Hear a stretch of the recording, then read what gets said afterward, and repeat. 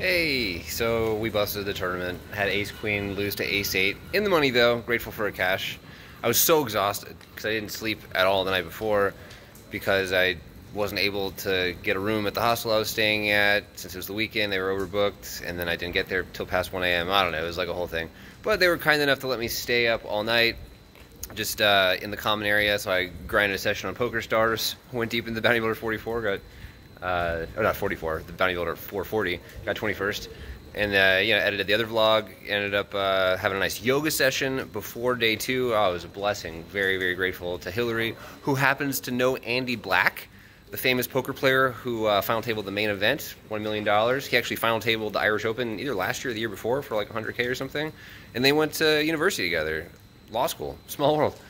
Anyway, I ended up going to my juice place afterwards, got a nice green juice and carrot juice, good fuel for the tournament.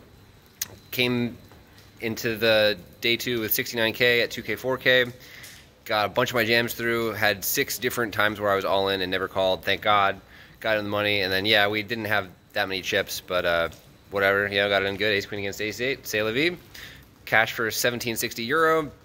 Ended up booking this other hostel that I'm at right now, Dawson Hostel.